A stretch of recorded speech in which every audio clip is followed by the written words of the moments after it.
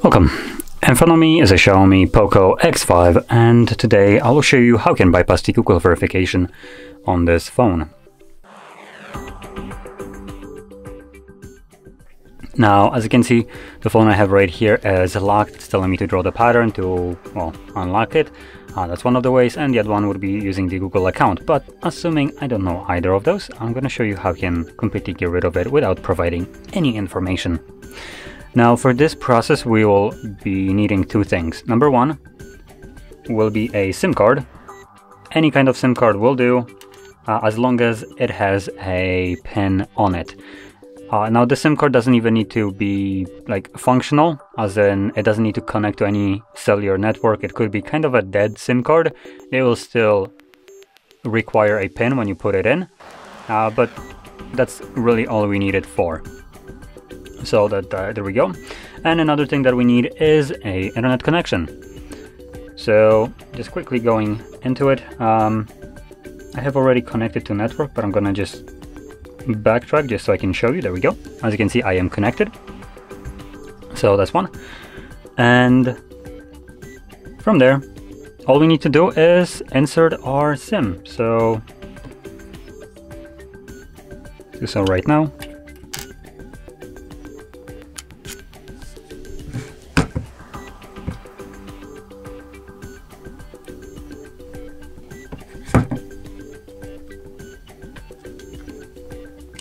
Once you put in the SIM card that has a pin on it, it will lock the device like this and tell you to insert a pin for that SIM card. Once you see this, simply take it out. This will keep the device locked. Whoops. It will keep the device locked, as you can see. And from here, what you want to do is swipe down for your notifications. Click on this bell icon with a gear. Then select Up Notifications, scroll all the way down to YouTube, then scroll down again to Additional Settings in the app, About, and Help. Now in the Help section, you're gonna search for Delete, Disable,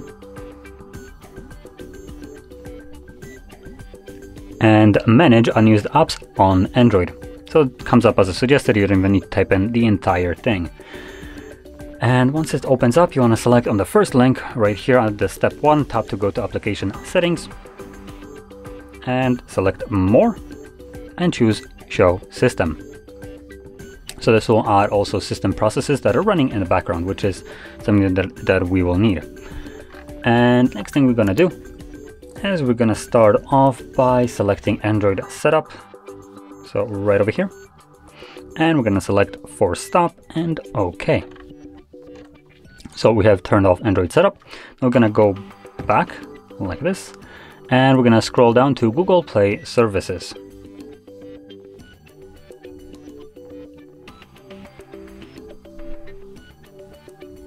There we go, Google Play Services right here. I'm gonna select it, and here we're gonna select Disable, Disable App, and Force Stop. There we go. Then we're gonna go back once again, and we're gonna scroll down even lower to settings, and we have two different settings, as you can see. I'm gonna start off with the top one, so settings, and that's the one that we need. If you open up the wrong one, it just won't have the open option right here, so obviously just go back and select the other setting icon, and the other one should have the open button. Once you press on it, obviously it will take you to settings themselves. And in here, we're gonna scroll down to additional settings right here. Then we're gonna scroll down again to accessibility, and we want to enable the accessibility menu. Toggle it on, allow. It tells us that it adds this little thing right here, okay. And that's all we need to do in the settings. So once we have added this in, we will, let me just quickly make sure. So we should be able to just back out, back to the... Nope, that doesn't really work. So we're just gonna reboot the device, because we don't have the back button, as you can see, to back out to the beginning of the setup. So we just need to reboot it now. So let's select that, boom, reboot. And once the device boots back up, we can then continue our bypass. Okay, so as you can see, we are now back in the setup, and from here we will progress through it as you would probably expect, and we should get to, I think, page after this.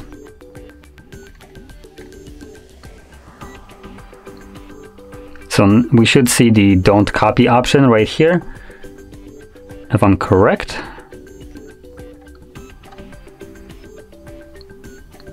I'll just give it a couple minutes.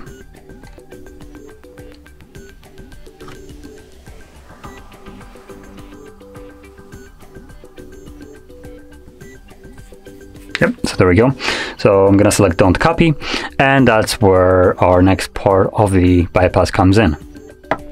So because we have turned off our Google Play services, we will be stuck on this page. As you can see, it's checking for updates, then just a sec, and it goes back to checking for updates because it cannot connect to the servers of Google to verify if this device is locked or not. So next thing we're gonna do is tap on this accessibility menu button. We're gonna select Google Assistant, which nothing happened at this point. Now before I actually start doing this like full on, I'm gonna mention that you might need to repeat this process several times. So it might take you, I don't know, anything from like 1 try to 20, 30, 50 tries, depending on how lucky or unlucky you might be. So we're just gonna keep on repeating pressing of these buttons. We're looking for a settings button to appear right here, which I just did, but I'm gonna press on it. Once you navigate into the settings, you'll be in the same page that would normally tell you to, where we disable the Google Play services. And what we want to do is simply enable them.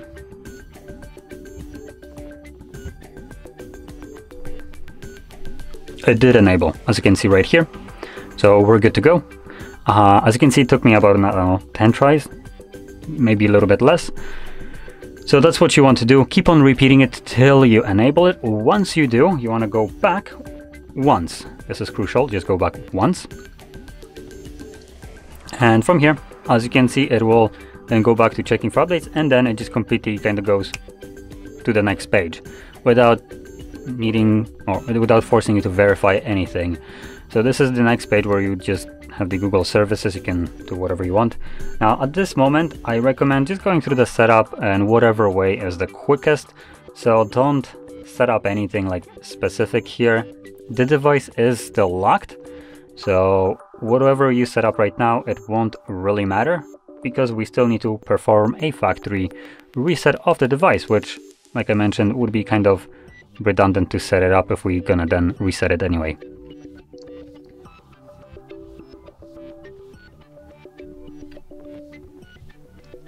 So in a second, we'll have access to our home screen. I'll mention this right now. I'm not gonna go through a reset of this device on video just because it honestly provides no additional like content. Once you select the reset option, it just kind of screen goes black, it does the reset, and then you're back in the setup. So I don't really think people will have much use for it, but if you really want to see this just playing out all the way, I'll be recording just a simple reset through settings in the next video as a separate one.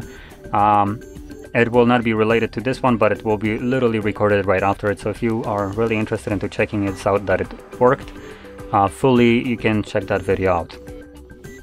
But I'm just gonna quickly show you where to find the settings that you're looking for. So let's start off by opening up our settings application. Then you're gonna scroll down, I think scroll down.